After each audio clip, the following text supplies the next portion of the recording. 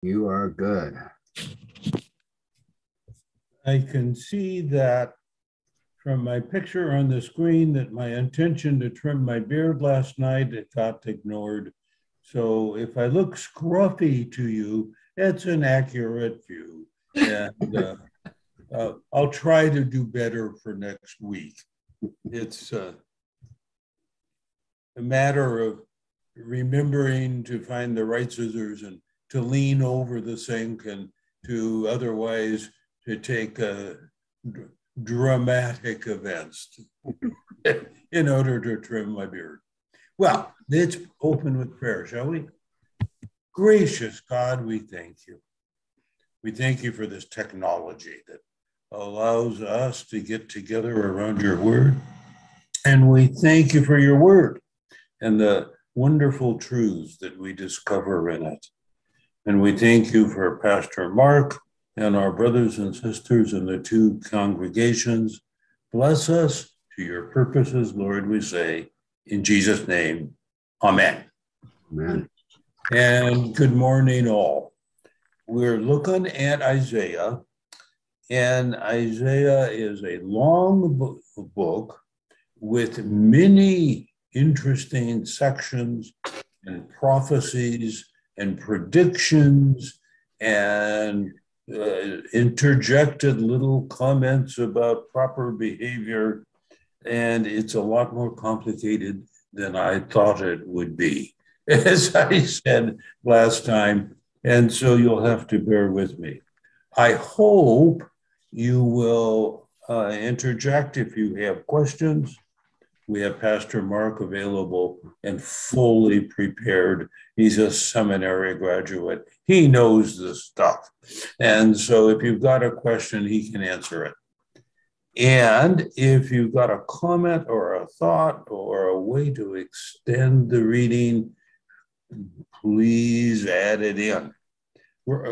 Think of us as a small group Bible studies. Many of us grew up with. Did you have a small group Bible study at one point or another? I know in college we had a little group that met under the auspices of InterVarsity Christian Fellowship. And there was another small group we would tease because they were under the auspices of Campus Crusade. And we would say to them, ours is better. And they would say, no, ours is better. It was lots of fun. And both Bonnie and I were in Christian houses in college. And so we had Bible studies there and fellowship and devotion times there. It was all a part of what is now a few years ago in our youth. Okay, we're talking about Isaiah. It's long. It has several major different sections. Today we begin think of the chapter 1 that we looked at as the introduction. Now we begin section 1. And it's full of prophecies and predictions. It's full of various editorial comments.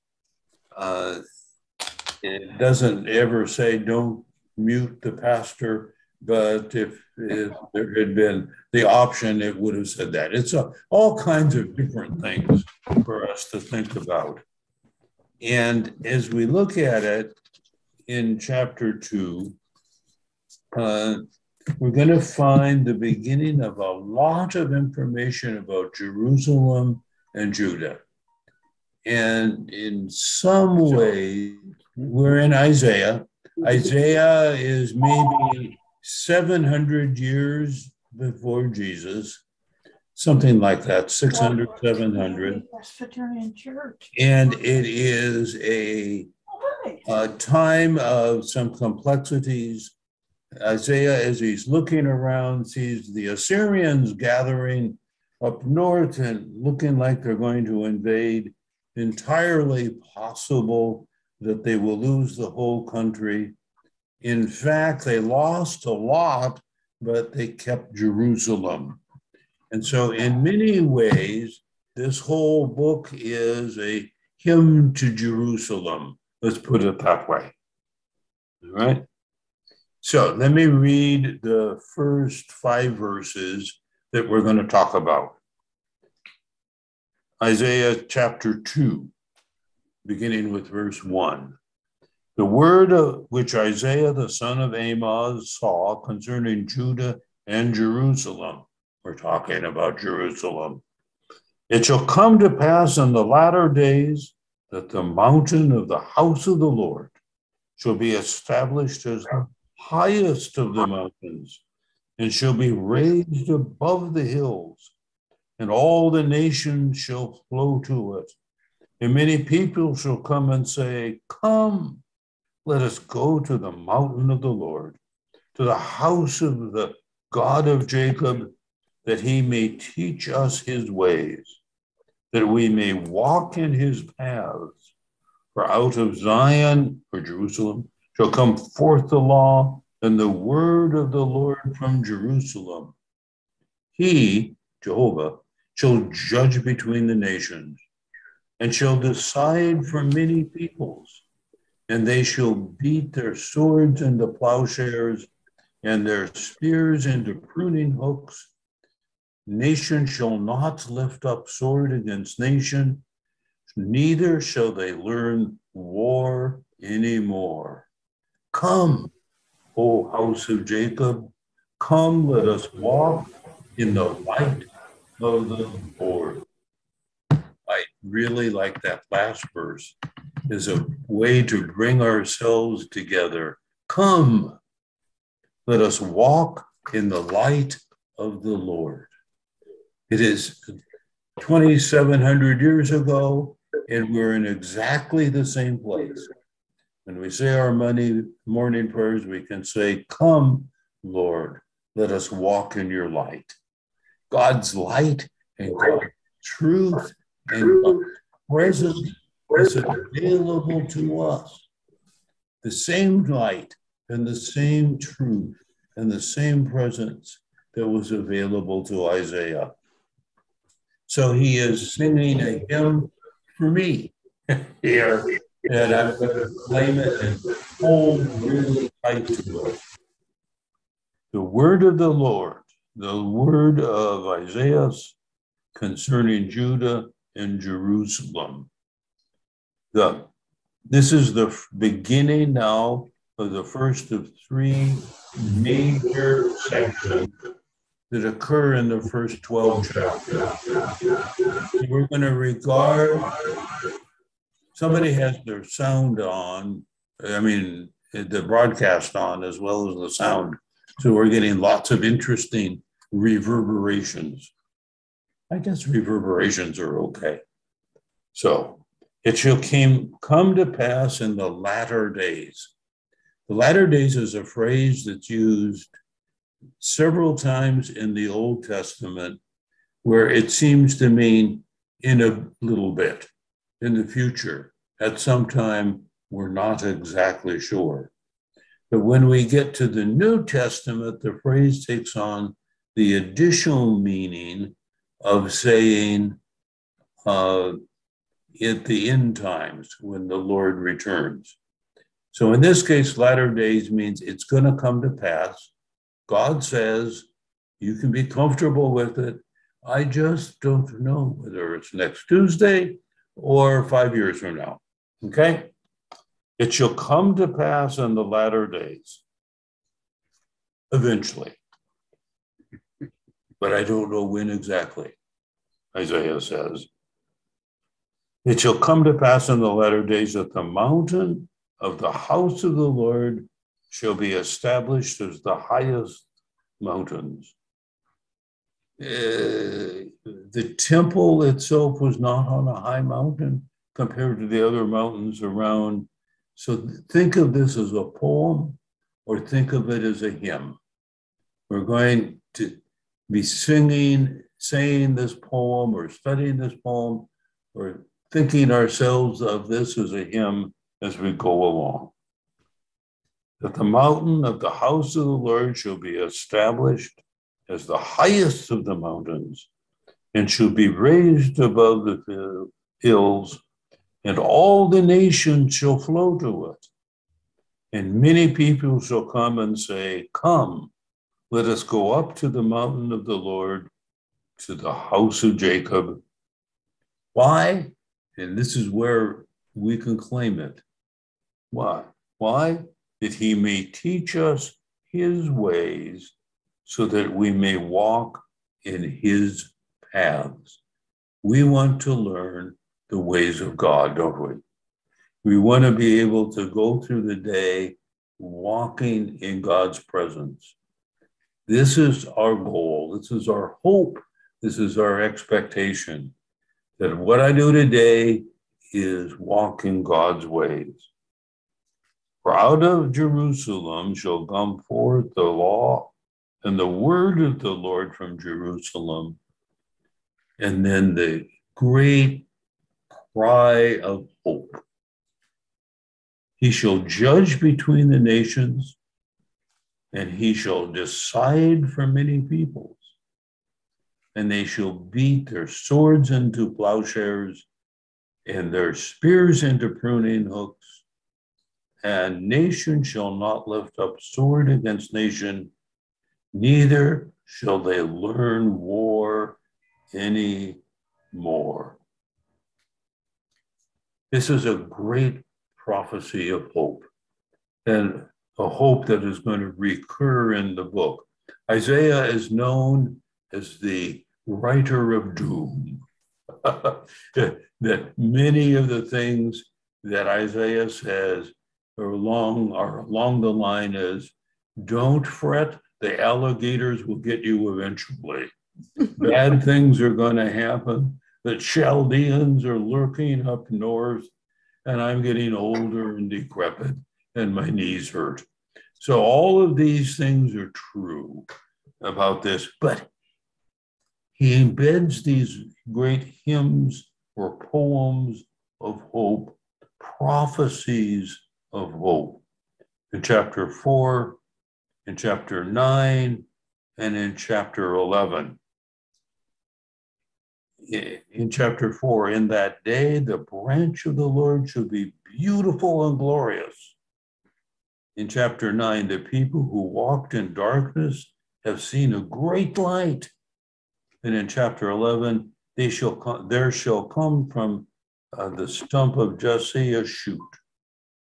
That is the kind of prophecy that informed a lot of the church in that day, but really is pervasive in the New Testament. And there are New Testament writings that link specifically to this and equivalent passages in Amos and in Micah. So your homework for this week is to spend a few moments reading through Amos and a few moments reading through Micah to get the reverberations. They're both very short. It won't take you very long. Okay? So here we go. Isaiah is then transformed from an 8th century prophet of doom to a prophet of hope. And so much of the early Christian thinking and writing about salvation touches into what Micah has to say, what Isaiah has to say. So it says here, the word of the Lord, in which the prophet saw, highlights the term word of the Lord. And this is a phrase that is used in other books, again in Habakkuk and in Micah, and particular attention is paid to Jerusalem, and to Jerusalem as the faithful city. This is one of the most beautiful passages in the Old Testament. Because of Jerusalem and because of what we find in Jerusalem, they shall beat their swords into plowshares and their spears into pruning hooks. And nation shall not lift up sword against nation, neither shall they learn war anymore. Pacifist groups over the years have really hung on to this. It's going to be possible Peace is possible. Freedom from war is possible. God promised. Now, we haven't got there yet. So you're going to have to be patient and drink your coffee and just pray, God, may this happen soon. Now, the house of the Lord he talked about is the temple in Jerusalem. Originally, the temple was built by Solomon and destroyed by Nebuchadnezzar and rebuilt in the days of Zechariah and then destroyed by the Romans.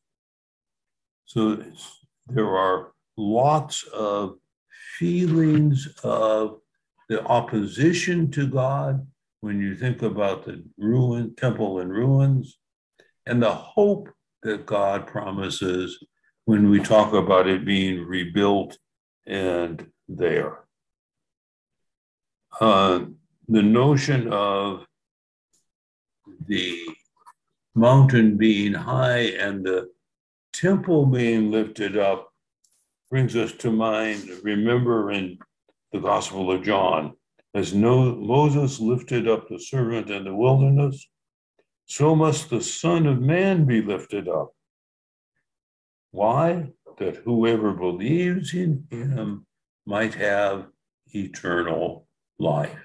The notion of the lifting up is the common theme here.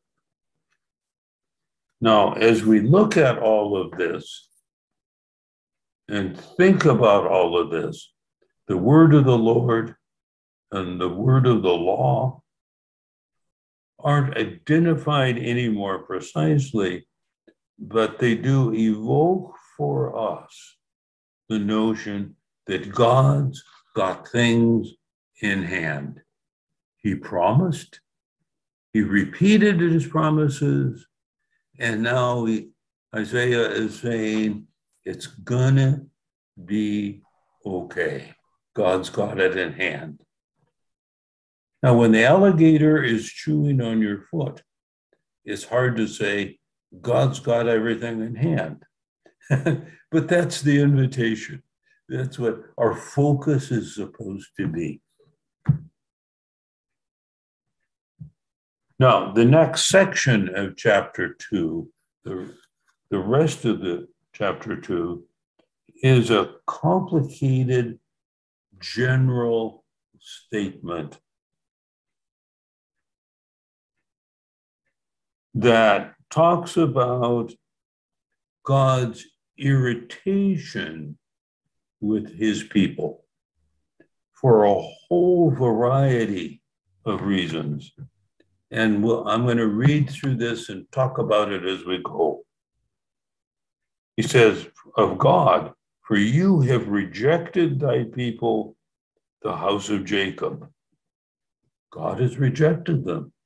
Bad things have happened and will happen. Why? Because they are full of diviners from the east and soothsayers like the Philistines, and they strike hands with foreigners.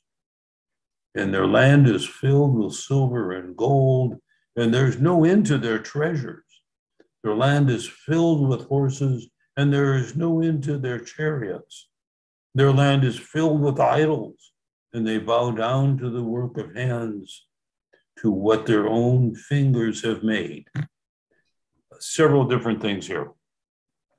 Diviners from the east and soothsayers from the Philistines. That is, there are people, the people of Israel are listening to the cant from foreigners and other religions. If you think about how hard it would be to invite a stranger of a different religion in your house to live with you for a while, and you're trying to remain true to your faith. When the phrase then is they strike hands with foreigners is an odd expression in Hebrew, and it's translated several different ways in the different Bibles. And They strike hands with foreigners. It's like they're shaking hands and making deals. But it can also be translated differently. And the children of foreigners are everywhere. I don't know Hebrew. I don't know how one phrase can mean those two very different things. But the general notion is there's an intrusion in the people of other thoughts and other ideas. They're making deals with foreigners, or they're inviting their families and their children in. We don't know. It could be all of that. So their land now, the land of Jerusalem and its surroundings, is wealthy. There's no end to their treasures. They've filled the land with idols. Things are going very well. They worship what they have earned and what they have saved. If you think of a person who has a giant bank account, who doesn't need to go to church, he's got a lot of money. There was a news report of a man who had just, the man who bought Twitter for $6 billion, some number. And that seemed like such a large number, but he still has $100 billion in his savings account. I can't even imagine that. What is it like to have $100 billion? You can buy a lot of chocolate bars. I could even go buy a new car. Ours is only 7 years old. I could get it for $100 billion. I could buy a dozen cars and not even notice it. And he said, that's the sort of thinking that gets you in trouble, because your attention is drawn from God to the stuff, right? From God to the things, to your apparent ability to control, your apparent ability to regulate everything that needs to be regulated. That ability to control them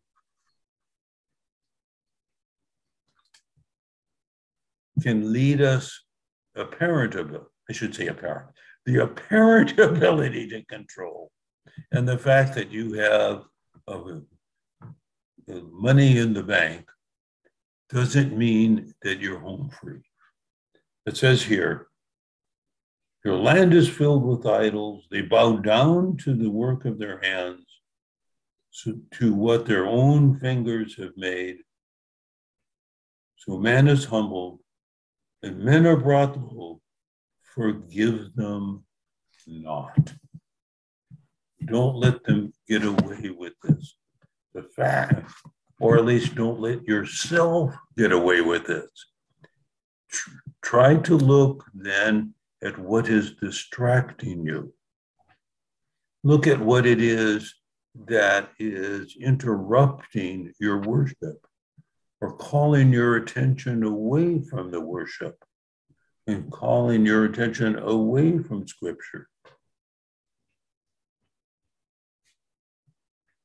I don't watch daytime television hardly at all.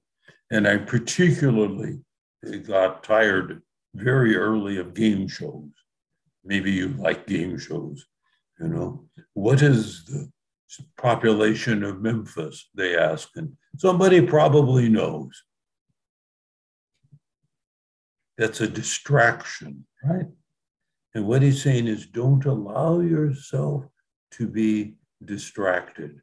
The Price is Right is not a good substitute for rereading the Scriptures. So here we go. Then enter into the rock and hide in the dust from before the terror of the Lord, from the glory of his majesty. So God is all powerful. And as you stumble into his presence, you fall to your face because you're terrified because of his power and because of his holiness. And you say, God, forgive me because I'm a sinner and I've wandered from your leading. But this is what's going to be happening. You are, rather than being distracted, you are called to enter into the rock. And the commentator went on at some length saying, I'm not entirely sure what that means. All right. It seems to me if there's a great stone, it's there, it's permanent. You can put your hands on it. It's not going to disappear or fade. Right? We've got rocks around our garden, and this interminable rain, it's not actually raining today yet. Isn't that nice? They aren't going to make the rocks go away. The rocks are dependable. So when he says, enter into the stone, enter into the rock, I think what it means, Pastor Mark can correct me if I'm wrong, but I think what it means is find that which is true and stable and ever and everlasting. The Word of God, the presence of God, the Son of God. He is the rock and the source of our salvation. Mark, I would agree in what theologian Tillich had said is that his definition of God was the ground of our being, that which we stand on. And then I think if you go forward, why Peter was named, his name gets changed to Petra, the rock, and on that, okay. Yeah, that the church is built. That is. And then I think about, Moses hiding in the cleft of the rock. I think of various places when the rock was struck, water came forth with, again, with Moses. But yeah, rock, very, very, it's everything. Okay. A wonderful combination of images. So enter the rock, hide there from before the terror of the glory of the Lord and from the glory of his majesty. So God is glorious, and it doesn't make us jump with joy. It makes us say, oh my goodness gracious, I didn't understand. Oh my goodness gracious, I so underestimated him. Oh my goodness gracious, I should have paid more attention. Okay. For the haughty looks of men shall be brought low, and the pride of men shall be humbled, and the Lord alone will be exalted in that day. So come the day of judgment, or come the day that the Lord returns, or come the day that you are ushered by angels with flaming swords into his presence. Come that day. Right? He is holy and alone to be exalted. The great head of the angels is wondrous and has powers and is beautiful, but is nothing compared to God. Okay? So we have to keep that in mind. In verse 12 then, for the Lord of hosts has a day against all that is proud and lofty, against all that is lifted up on high. And then he has a long list of wonderful, powerful things. But notice the overall idea as we lead to this list. However great and powerful it is, the Lord of hosts is lifted up, proud and lofty, against all of those things. There was a news thing from the wars in the Near East, and they were showing new American tank coming down the road, powerful with a great gun in the front and machine guns on either side, and powerful, able to run over everything. However exalted that tank is, God has more power. God has more presence. And so what he is saying here, the Lord of hosts, has a day that is proud and lofty against all that is lifted up high. And then think for a little bit about all of these things that are wonderful that God is greater than. Against all the cedars of Lebanon, lofty and lifted up. Against all the oaks of Bashan. Against all the high mountains. Against all the lofty hills. Against every high tower. Against every fortified wall. Against all the ships of Tarshish. And all the beautiful craft. So in all of these wonderful things, God is greater. God will stand. I was thinking about this, I think I mentioned last week, sitting on our back deck to get a good view of Mount Hood, standing proud and now covered with snow. Such a big mountain compared to me, and that is minuscule compared to God. And I kept trying to make that work in my head, and I haven't quite got that yet. To think of God. My youth in an evangelical church was that we thought of God, Jesus as the kindly soul walking next to you, his hand gently on your shoulder, keeping you from harm and healing you.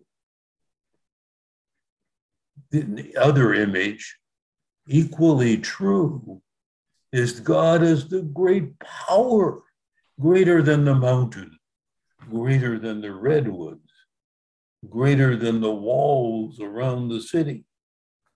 Against all of this, and then against the haughtiness of man, the pride of men. You hear that sometimes in the politicians who are saying things like, yeah, our army is bigger than your army. Our guns are more powerful than your guns.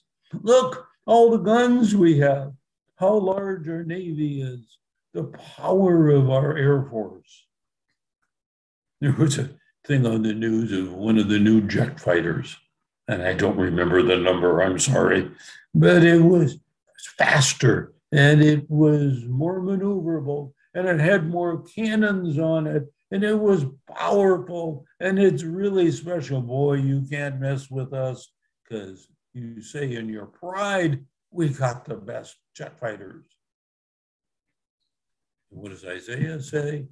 Not knowing about jet fighters yet, the haughtiness of men shall be humbled, and the pride of men shall be brought low, and the Lord alone shall be exalted in the day that he chooses to express himself in the day of the Lord. All will be humbled. All will be humbled, however proud they are, however big their aircraft carrier is, however rich their oil fields are, however strong they are as an individual, and however much weight they can lift, or however fluent they are, it's the Lord who will stand. I can hang on to my Lord Jesus. And he goes on to say, and the idols shall utterly pass away. And men are going to flee. They're going to enter into caves and holes in the ground because in terror of the Lord and from his glory, as he rises to terrify the earth. This man who was proud of his wealth and has wonderful idols made of solid, I'm making this up, it's not in the text. He's got this 6-foot high solid gold idol that he worships, rubies for eyes and jewels on his cloak. This beautiful, beautiful idol. And they're going to run away. And they're going to hide in caves. And they're going to grovel in the dust because God is so great. So the balance here is thinking of the love of God and his mercy and his power and his holiness. Can you hold both of those in your head? That's your practice assignment. To simultaneously think God is merciful and loving, and he wants me to be his son, and he wants several of you to be his daughters, and he wants you cuddled up closely next to him for safety and love and affection as a part of the family, and he can blow the whole lot of us up with a gesture of his wrist, right? Love, mercy, power, holiness. Holiness is so righteous. He is so perfect and so complete that we set him apart. And we talk about holiness, the setting God apart and setting his works apart, setting his word apart. We talk about the Holy Bible, don't we? What does it mean? It means it's the word of God and it's special. And we're supposed to pay attention. That's why we're looking at Isaiah. Even 2,700 years ago, Isaiah understood that. Because we're going to end up running away and hiding in caves because God is very scary. In that day, in the verse 20 now, if you're following along, in that day, men will cast forth their idols of silver and their idols of gold. Seeing God and knowing him means I take that 6-foot high statue in gold that is my idol. I think that would be probably pretty heavy. So I'm casting isn't going to be quite right. So I'm going to go with a little idol here. So I can throw it off the deck and say, no. I can throw it in the ocean and say, no. I can take it down to the deep river, throw it in and say, no, that's an idol. That's not God. However much worth it would be if I were to take it down to sell. They made those idols for themselves to worship. And now they're going to realize they're going to hide with the moles and the bats. Oh, I love that phrase. All right. 2 animals that you have the same sort of feeling about. I have a feeling about the mole in my front yard, right? I have a feeling about him. He's not an attractive animal. He's not pleasant. I'm not going to make a pet. And the same of bats. Have you ever looked carefully at a bat? They are not beautiful animals. One of the nature programs had pure white bats the other night, and they were actually kind of spectacular and beautiful. But generally, moles and bats are not the sorts of things that we like to invite into the party. So we run in terror from the Lord and from the glory of his majesty, and we turn away. We turn away from all of those experts who tell us how to live. And we turn away from all the investment consultants. And we turn away from the wise men who present themselves on the internet. We turn away from man in whose nostrils is breath, for of what account is he? That's a funny phrase, isn't it? To show that the limitations and the humanity of these people that we could be listening to, in whose nostrils is breath. We're not talking about God, who's beyond all this. We're talking about the chap down the street who wants my next car not to be a Honda but a Subaru. And he's got all kind of good reasons to explain this to me. And we have people who are eager to tell me why I shouldn't be reading the NASB, but I should be reading the King James. And they've got lots of good. These are people, they understand some things, but they don't understand it all. They aren't in a position really to speak for God. He's got lots of things that he is going to say about people.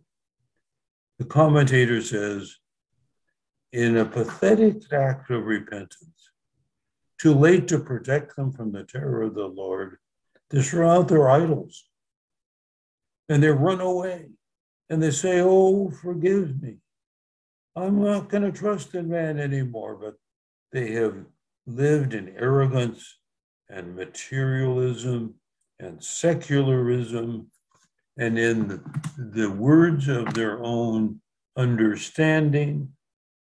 And if their understanding said to them, you should be a communist or you can be an adulterer or any of these things, we listen to that and we don't listen to the Lord. And that's the pathetic thing. That's the thing that hurts. Now, the chapter break isn't a change, it's an extension. So I'm going to talk just about 2 verses of chapter 3. For, he says, listen, because of all of what I've said, because, behold, all right, that's an emphasis, isn't it? Pay attention. Did you ever speak that way to your children? Listen to me, right? Behold, pay attention. For, he says, behold, the Lord of hosts is taking away from Jerusalem and from Judah stay and staff, the whole stay of bread, the whole stay of water. We're thinking probably the word stay means like a cane or something that you use to support yourself. The stay of bread is that basic resource of bread, of food that keeps you going, right? The stay water is that which you need to drink, or in my case, a fresh pot of coffee to keep me going for the day. God is taking that away because you haven't been paying attention. You weren't paying attention. You weren't doing the things you were supposed to do. You weren't regarding him as holy. You weren't regarding him as someone who has expectations of you. And this goes back to what we talked about before. God has expectations for Philip today. God has expectations. These are the things that I expect of you. These are the things I expect you to think. And these are the things I expect you to read. And these are the things that I expect you to do. This is what I expect of you. God has a plan for my life. It takes me back to college and Campus Crusade. God has a plan for your life. And it's easy to make it too big a deal. So one of the ways to make it real is to say, God has a plan for your morning. God has a plan for your 11 o'clock hour after the Bible study.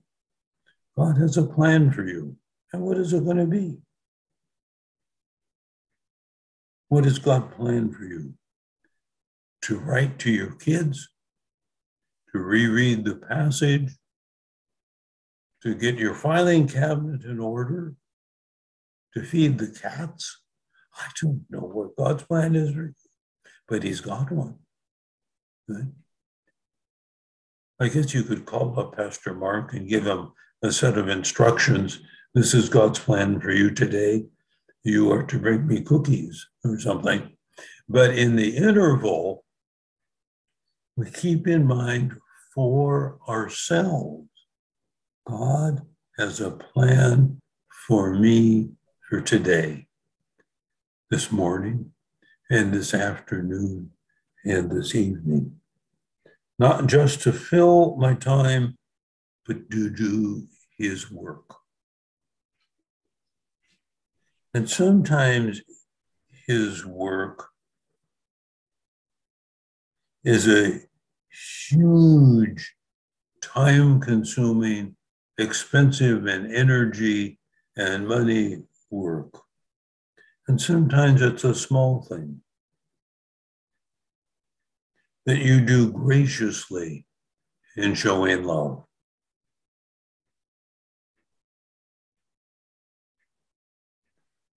Bonnie came back from grocery shopping this morning to mention that a woman who was checking out didn't have the right sack. And she was able to allow the lady to reach into her big bag of bags and pick out a sack. What a gracious, godly thing that was. It's exactly what's being written about here, right? To do the thing that God would like you to do right at the moment, which reflects him and his love and his mercy and his care. And so in this section then, for those who won't do that, he takes away the stay and the staff, the stay of bread and the stay of water. God holds us accountable. And that's the powerful thing. God holds us accountable for doing the things that he wants us to do today. God holds us accountable. He is saying to me, Philip, these are the 3 things I want you to accomplish. And he may not, in fact, make it easy for me. But these are the 3 things that he wants done today. So Isaiah has a real sense of God being active in the world and God being active in people's lives. And a real sense that it's up to the people to be aware of him. And a real sense that it's up to the people to understand his majesty and his expectation, and for them to work at that. It isn't just a single insight, it's a continuing prayer. It's a continuing prayer as you pray, God, let me understand this. What do you want from me at 11? God, help me to do that effectively. God, give me wisdom. Lord Jesus and Holy Spirit, fill me with the power and the understanding and the wisdom to do what you want from me today. So we go back and keep in mind, this is 2,700 years ago. It's a long time ago, and the world was different. And we're no longer riding camels, and we're no longer only able to communicate by writing something on a piece of parchment. And we're no longer limited to just the people in the immediate vicinity. We have all the luxury of the internet and the television and the like, so that we can back up and learn from what somebody, a pastor, taught 75 years ago by looking up that sermon on the internet. We have wonderful options. But remember then, as the final point, that God, who is above all and knows all of this, has something for you to do today. Boy, have I got a plan for your life, he says. And that's a good place to stop. Pastor Mark, would you close us in prayer?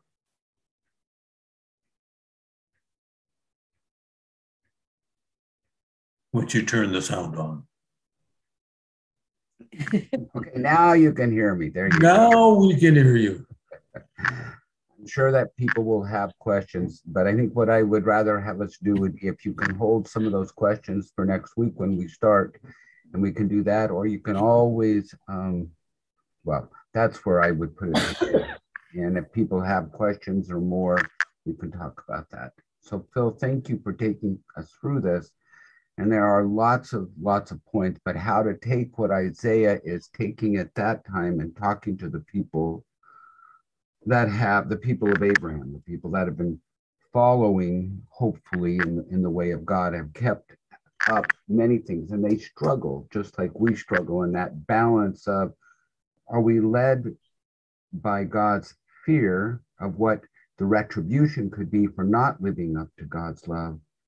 Or is it possible that we could be led by the hope of what we gain by being and walking in the way of God? And so I would entertain this prayer. So God, be with us as we walk with you this day. Help us to turn those instruments of war into instruments of peace, of your shalom, to make whole those places that are broken. Help us this day to live in your way, in the way of Jesus Christ. I thank you for all of those that are here this day in this Bible study. Bring us together next week as we continue to journey in our understanding of this precious word from you, God. So all God's children say, amen. Amen. Amen. Have a great week, guys, and I'll see you next week. Very good. Thank you all. We'll see you next week.